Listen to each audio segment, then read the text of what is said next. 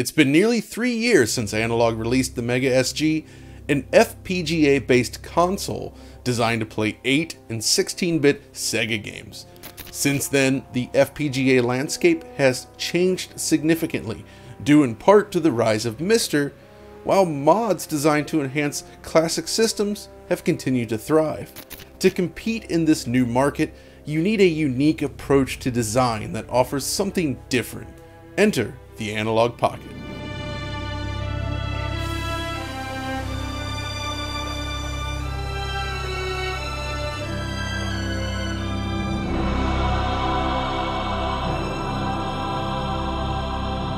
This is the Analogue Pocket, an FPGA-driven portable gaming system designed to play a wide range of handheld cartridge games, including the entire Game Boy catalog and Sega's Game Gear. It's a beautifully crafted device with a huge screen, plenty of features, and more. But how does it perform in practice? Analogue sent us this review unit in black, along with the dock and associated accessories, to find out. We'll be discussing the system's features and performance, ranging from the build quality and pixel simulation modes, to the performance while docked, and the accuracy of its cores, among other things. This is without a doubt the most ambitious product Analogue has released to date, and there's a lot to discuss, so let's dive in.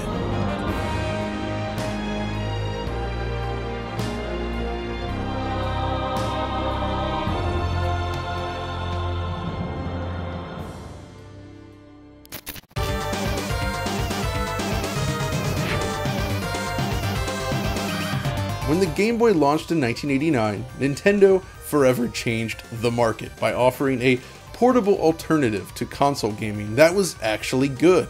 It wasn't the first, but the Game Boy was an important milestone, and since then portable systems have lived alongside home consoles in harmony.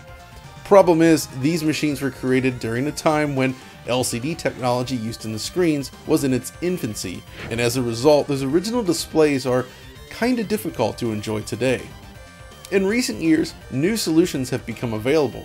Replacement LCDs are popular, while dedicated clone systems or emulation devices make up another part of the market.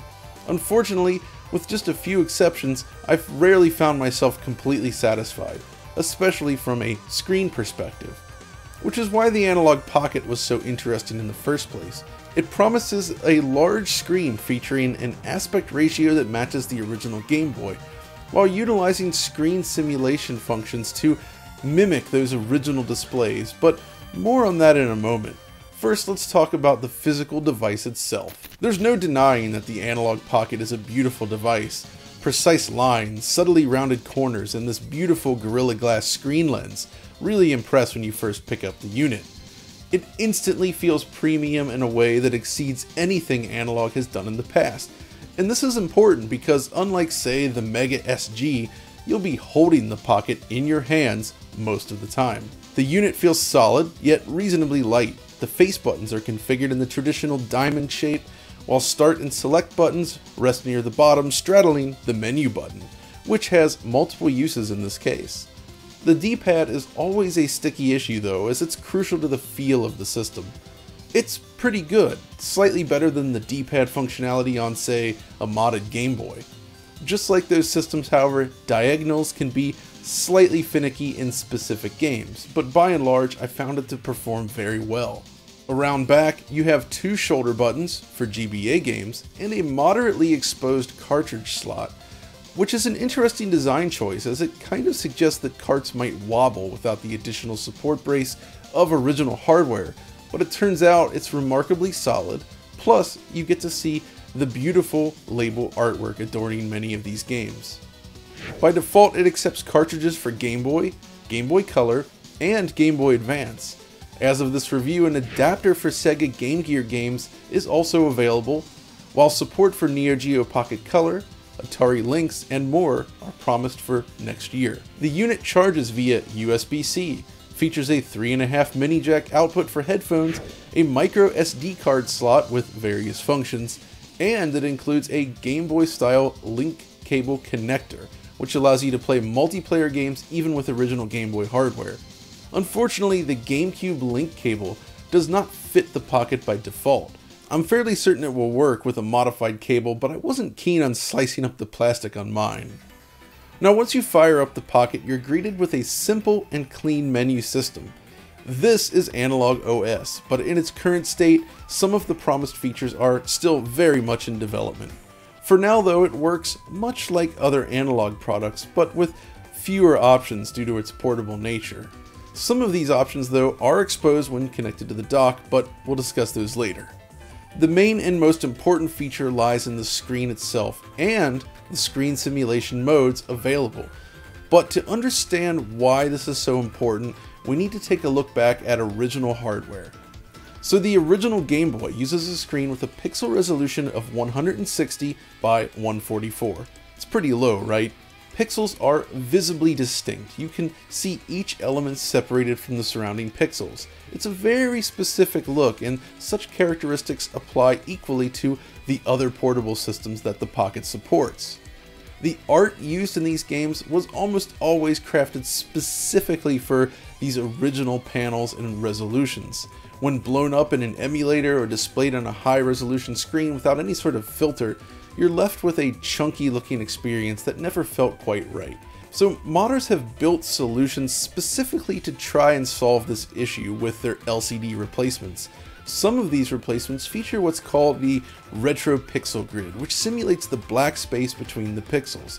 It looks really good and is something I've used a lot, but the look in the colors and shading was never quite there. So this leaves us in an interesting bind then. The original screens on older hardware are generally of very poor quality, and we do not want to replicate the ghosting or low visibility. But we do want to emulate the reproduction of color, or shades of green in the case of the Game Boy, as well as the pixel structure. This is where the Pocket comes into play. Analogue has basically created screen modes that simulate the look of the original screens within the FPGA hardware itself. The original Game Boy presents very distinct pixels and shades of green that feel very authentic when played on the Analogue Pocket, but without any of the unwanted flaws. Okay, so just how accurate is it? So here's the standard Game Boy again, without a backlight, right? This is the original screen. We've already looked at this. Now let's bring back in the funny plain IPS screen mod with the retro pixel mode engaged. It looks pretty good, but the shade of green and the representation of the pixels doesn't quite match the original screen. Now, let's swap in the Analogue Pocket, and you can immediately see how much closer it gets. Firstly, you can see the visible border between Game Boy rendered pixels, kind of like the IPS mod screen. But if you look closely, there's subtle color information within the pixels, designed to more closely simulate the physical characteristics of a real Game Boy screen. You can actually achieve a look a lot like this via emulation on the PC if you set it up correctly. But this is the first time I've found a singular device that can play Game Boy games that produces such an accurate image. In addition, you have access to other modes, including one that simulates the look of the good old Game Boy Light's Indiglow screen.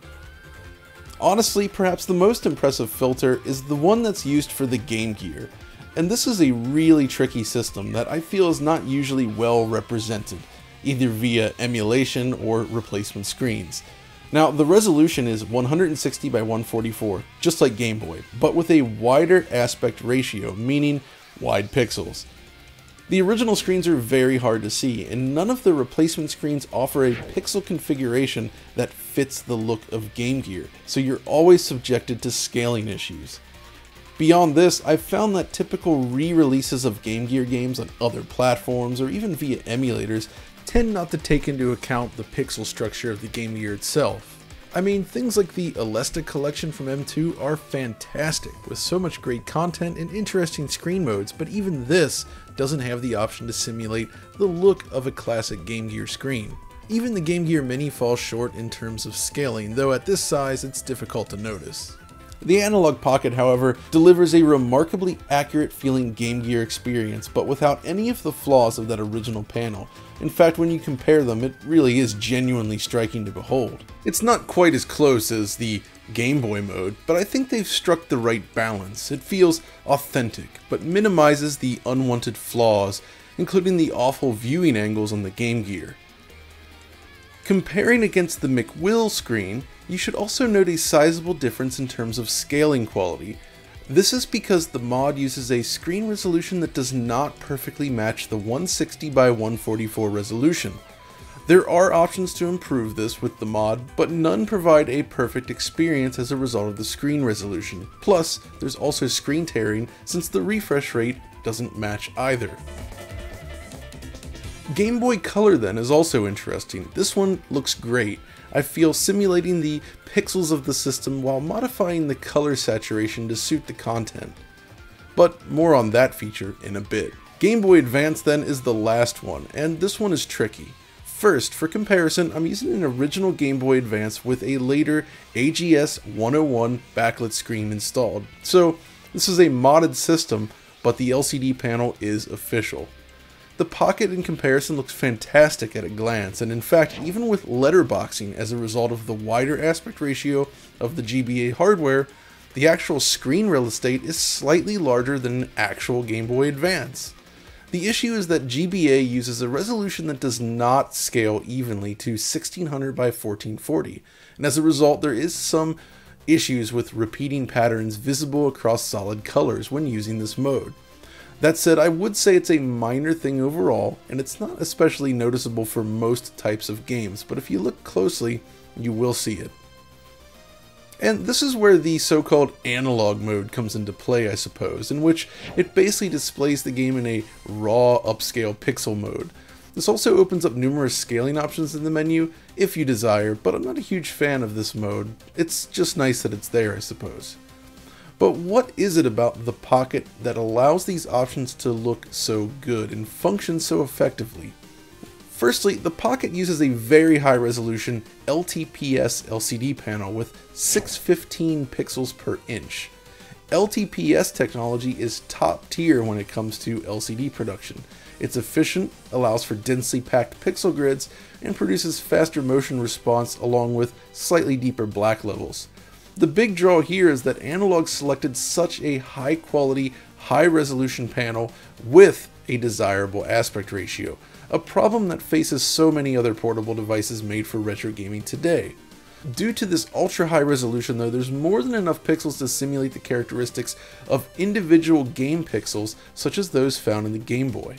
It allows for a perfect 10x scale where 160 becomes 1600, and 144 becomes 1440. So, as I said earlier, the screen is 1600 by 1440. Secondly, the actual work that was poured into matching the colors goes a long way towards improving the feeling of authenticity. By default, the Pocket has presets. For instance, with Game Boy, you can cycle between these different modes, right? But you can also adjust the saturation and sharpness to fine-tune things further for games that use color. The ability to reduce the saturation is key here, as most of the original screens couldn't actually display super rich colors, so when you do so, they wind up looking incorrect, especially with GBA games. There's also some other neat options such as the frame blending feature. This does not simply add artificial ghosting to the mix as you might expect, rather it's used in cases where flicker occurs. But why? So check it out. The original Game Boy display is so slow that rapidly flickering an object on and off every other frame has the effect of creating pseudo-transparency. This is useful for things like water, clouds, and other such elements within games, right? So on the Pocket with frame blending disabled, you'll actually see this flicker because the screen response is so much faster. Enable this feature, however, and the system blends these two frames together to create the impression of a solid object that still retains pseudo-transparency effect. So yeah, the display is exceptional, and ultimately the heart of the Analogue Pocket. No other clone device or aftermarket screen mod comes even close to the quality of this panel, which I feel makes this a good example of what's possible with a sizable budget for such a project. Most of the screen mods and emulation-based handhelds are limited by screen selection ultimately. It's expensive and difficult to source a panel like the one used in the Pocket, and that's a huge part of the experience here. Oh yes, one tip. While I'm a big collector of original carts, I'm sure many folks will be using an EverDrive or similar flash cart with the Pocket. By default, Game Boy carts will start in Game Boy Color mode, which means original Game Boy games will use the Game Boy Color default palette. If you want to retain the original Game Boy screen modes, pop into the menu and toggle this setting to force the system into original Game Boy mode. Pretty important, I think. So are there any flaws then with the screen?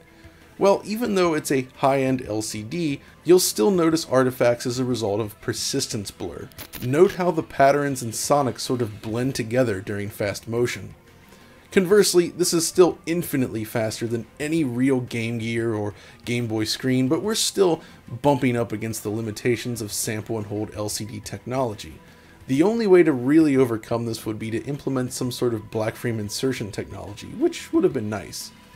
So in addition to the screen quality itself, the Pocket also has stereo speakers that can be cranked up to a surprisingly high volume, and these are built into the sides of the unit. The speakers sound excellent, allowing for much higher fidelity than any of the original systems, of course, and yes, you can still use headphones. What I really want to mention regarding the sound though is the enhanced audio feature available for Game Boy Advance. You see, by default, I find that the GBA games tend to exhibit this scratchy audio quality, specifically when using sample-based playback, like most games.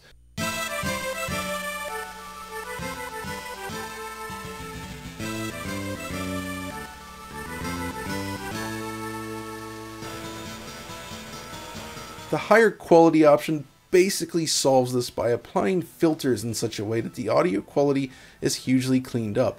It's actually kind of similar to the recent M2 developed Castlevania GBA collection released on modern consoles. Take a listen.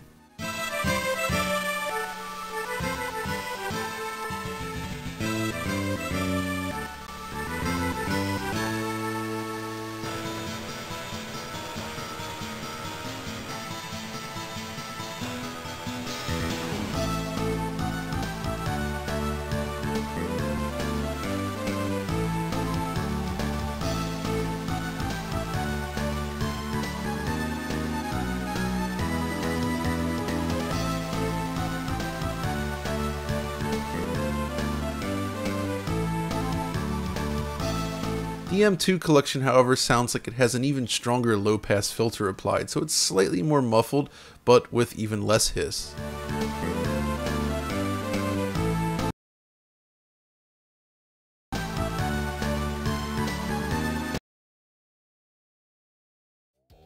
The last major hardware feature that deserves a mention then is the sleep mode. Press the green button on the side of the unit during play, and the Pocket goes to sleep, keeping your progress in the process. Why is this such a big deal? Simple. The fact that it works with these original cartridges. The Pocket uses a live cartridge bus that behaves exactly like the real deal, so the fact that it works this well is actually really cool and unusual. But there is a caveat. It only works with single game carts. The EverDrive, for instance, does not allow for sleep mode, instead asking you to power down the unit. Knowing roughly how the EverDrive actually works, however, I'm not sure that there's really any good solution to this. Actual save states are also possible, but this feature is currently in beta, and these states are temporary, disappearing when you change games. According to Analogue, more complete support is coming when Analogue OS receives a major update that's coming soon. Still, between this and the sleep mode, there is a lot of additional convenience here when playing portable games. So yeah, my opinion on the hardware itself should be pretty clear by now. It's a beautiful device that does justice to the games it plays, but there's also an option to utilize the Pocket on an external display, which is where the dock comes into play.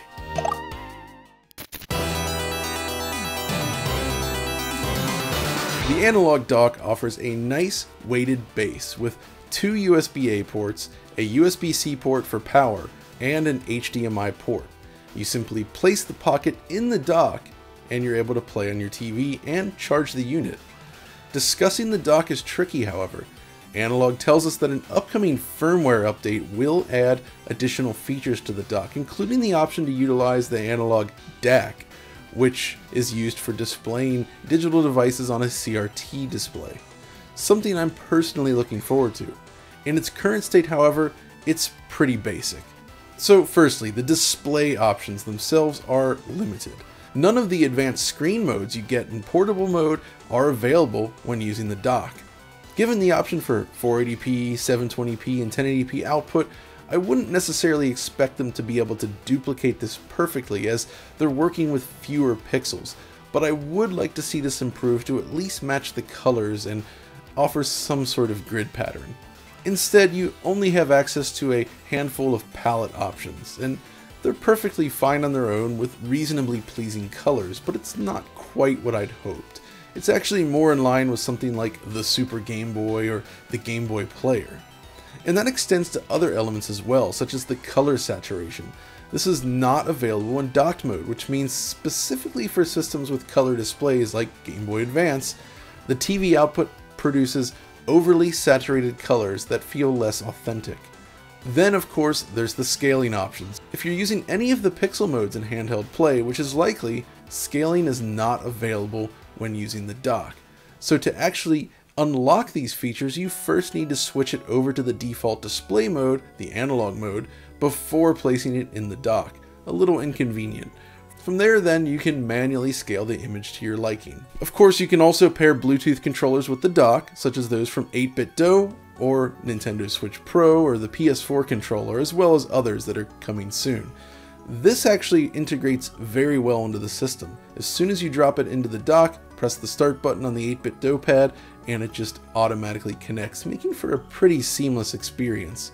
It is a little bit fiddly to get it connected the first time, however. Also worth noting that currently, all games run at their original refresh rate when connected to the dock. Problem is that does not match the typical TV standard, and as a result, you'll see occasional duplicate frames, similar to the Game Boy Player from Nintendo. Prior analog systems had options like the zero lag mode, which slightly adjusts game speed to match the refresh rate, eliminating these issues in the process, and I'm told that the dock is getting these same features as well. But really, that's about it for the moment when it comes to the dock. It's obviously very useful, but unlike the unit itself, it still needs those additional updates to shine. When they do arrive, I'll be sure to update my thoughts on this aspect of the system because I do have plans to utilize it. So with the hardware basics covered, that brings us to our next section, game testing, as well as discussion regarding additional features such as the music composition through Nanoloop and GB Studio support.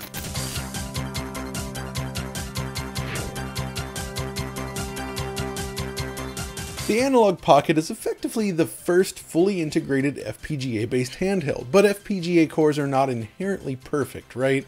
So when looking at a device like this, it's all about testing those edge cases. You know, games that push the original hardware in unique ways that can trip up inaccurate emulators or FPGA cores. There's no way I could possibly test every game on the system for a review, but I can run through some of these games, and if it does run them correctly, it's a good sign. So I started with one of my favorite tests on the system, the now infamous Prehistoric Man.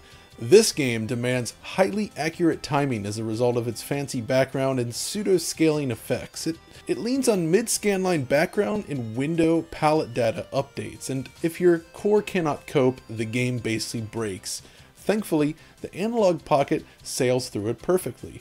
This game is not great to play, but it does look pretty good, I've gotta say. Check out those backgrounds. I then tried the Japan-only game X, developed by the talented crew behind the original Star Fox. This 3D experience works extremely well on the Pocket without any visible issues that I could find. We're running through the demo mode here, but it showcases the cool fly-through sequences that are really similar to what you will find in Star Fox.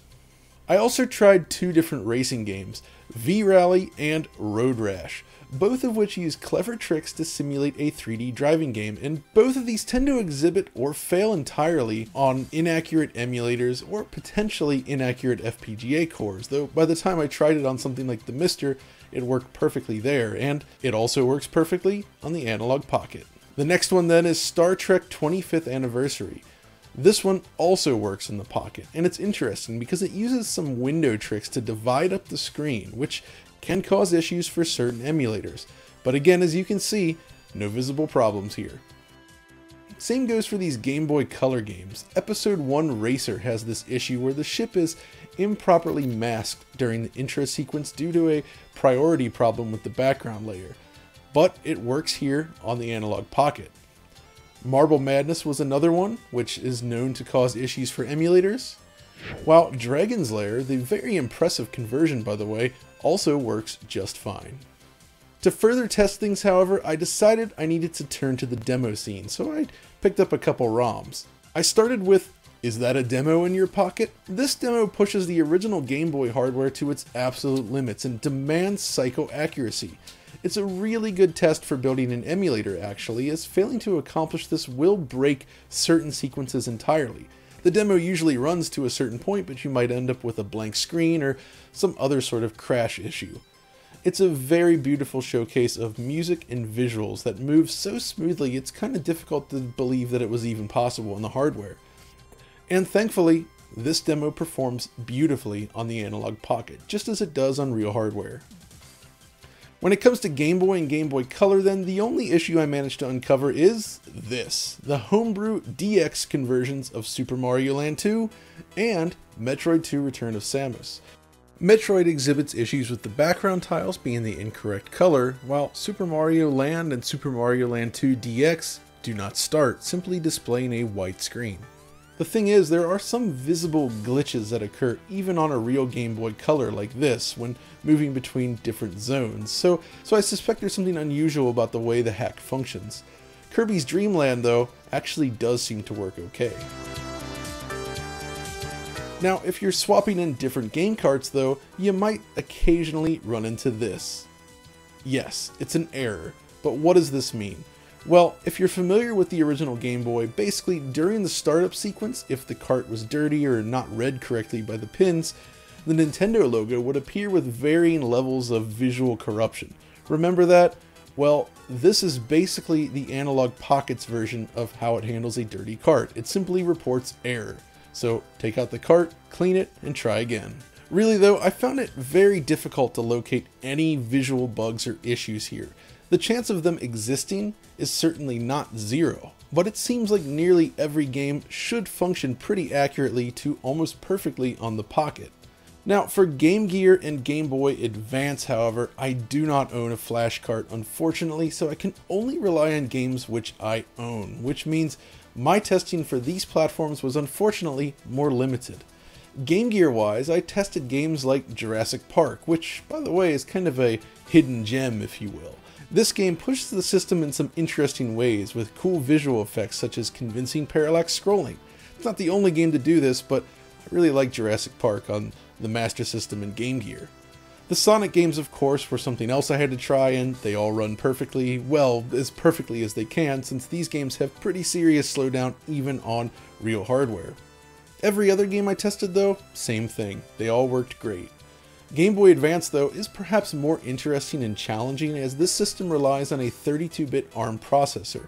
It's a lot more capable than the other supported systems. GBA emulation has already been perfected in Mister, but the lack of a flash cart here means that I couldn't try some of the more specific big issues that you can see in certain emulators. That said, based on all the games I've tried, however, everything seemed to be pretty accurate, even games which use the GBA in more interesting ways. I was very pleased with how the Pocket handled every single Game Boy Advance game I did throw at it, and like I said, I was just limited to real cartridges that I owned, and most of these don't really utilize the GBA in any specifically unique way. Honestly, when looking at the supported machines, it feels like the Pocket is in a very good place in terms of overall accuracy. Once I get a flash cart, perhaps I'll test some of the more demanding ROMs. Now if you remember, I reviewed the prior Analogue releases and I did manage to find some bugs in each of them, but that's not the case with the Pocket, which is kind of cool and unexpected. But there is something else I want to talk about, and that's the audio reproduction. So I was speaking with friend of the show and super smart programmer, Modern Vintage Gamer about this. He worked on building the emulator for the Shantae re-release and noted that the noise channel reproduction in this specific game seemed to be a little off. I wanted to do my own test with the game, but others as well. What I found is that there is a difference indeed. The Pocket seems to produce a deeper sound with richer bass, while Game Boy Color has a more tinny profile. The noise channel though is a little harsher on the Pocket, which does lead to a different overall texture to the audio.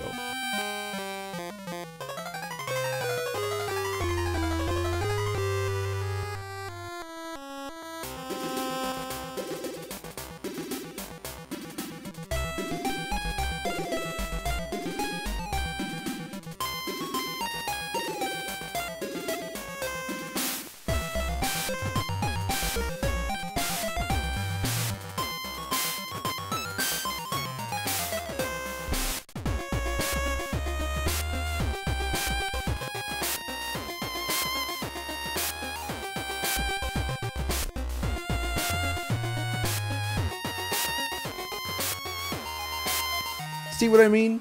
There's definitely a difference, but honestly, I think what you prefer is going to come down to preference. So how about a track from the legendary Alberto Gonzalez from Turok 2 on the Game Boy Color, which is kind of an interesting game, I gotta say.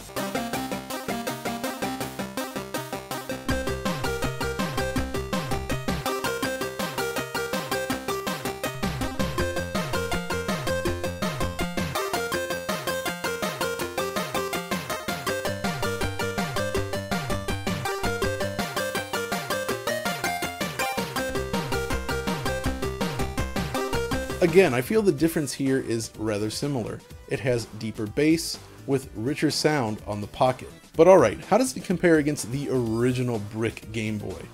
Well, this one's interesting.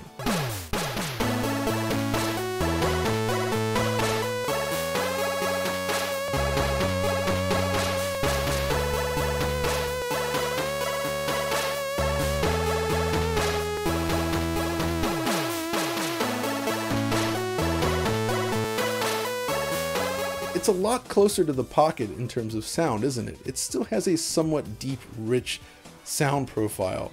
The Game Boy Color in comparison feels really tinny and quiet in comparison. It's not great. Honestly, when it comes to video and audio accuracy then, I do feel like the Pocket scores very, very well. Every game I threw at the system, including those with holy grail bugs like in Pinball Fantasies, manages to run perfectly. Combine that with the input response, which is a match for the original hardware, by the way, and I think it's fair to say that this is probably the best way you could possibly play original Game Boy cartridges.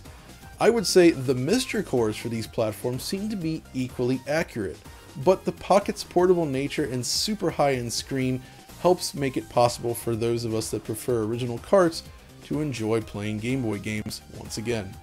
But there's one other aspect I'd like to discuss briefly for this video, and that's Nanoloop and GB Studio.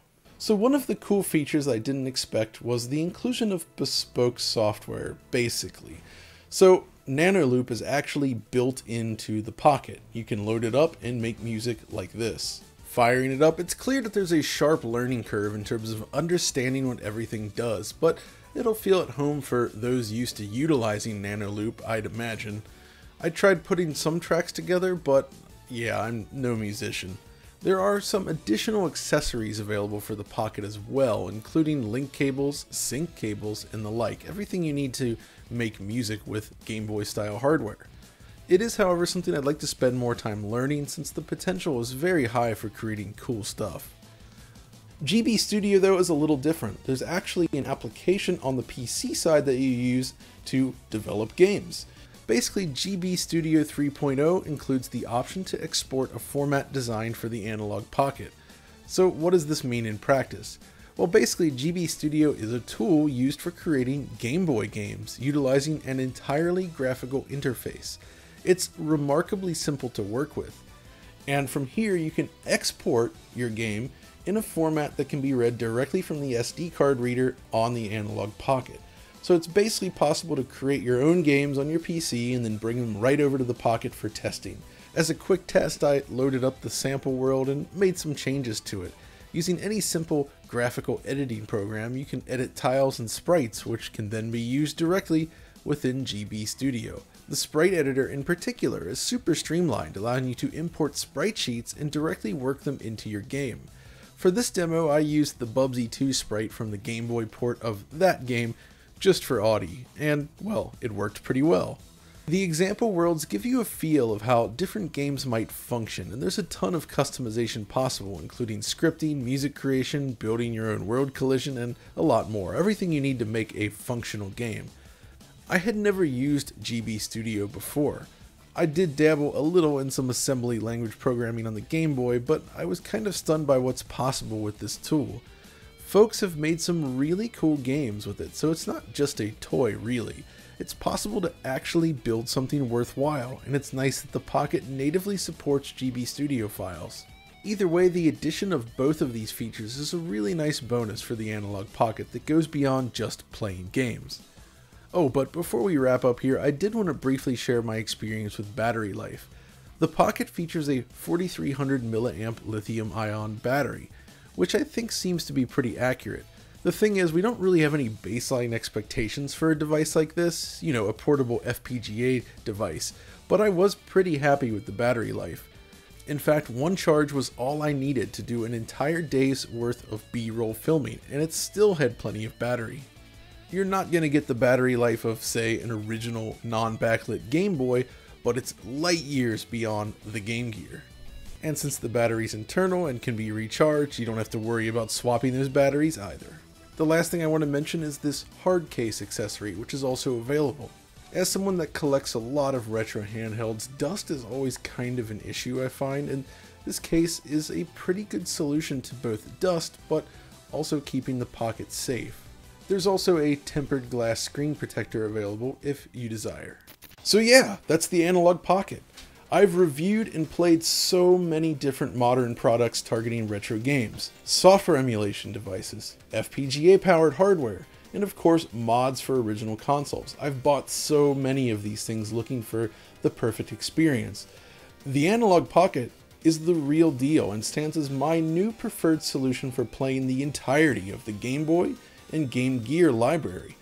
Honestly, I don't think there's anything better right now if you want to play those original carts. But what about the future?